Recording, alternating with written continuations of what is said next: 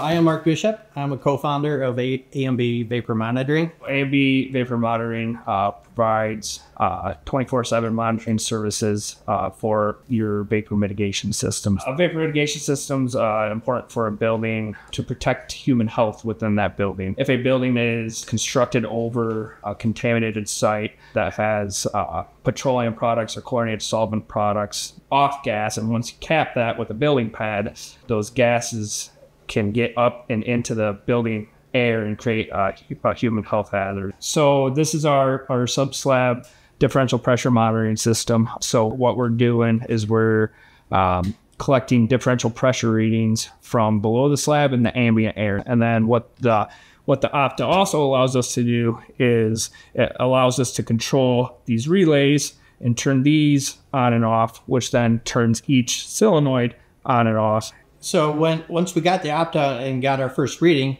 part of the challenges was, okay, we have a reading. How do we data log that reading and then be able to access that at any point? We ended up, utilizing the Arduino Cloud, and now we have 1 year's worth of data. We can customize our dashboard to whatever we want, and it works. It just literally works. We have the graph of all the differential pressure data that you can go by live, hourly, daily, or 7 days. It's so intuitive that, it really didn't take much more than, I would say, a few hours to get the dashboard built and functional. You don't have to be standing right here, If somebody does get an alert, they can grab their cell phone.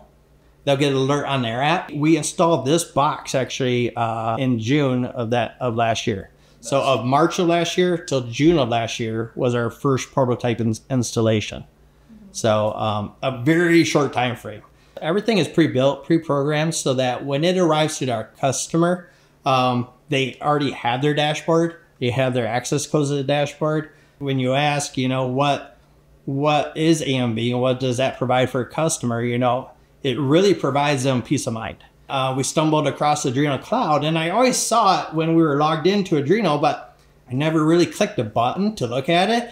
And so I'm telling you, if you don't click that button, you're losing money, because that has saved our butt. It's just the whole interaction with Arduino themselves has been an experience that makes us not even want to look anywhere else.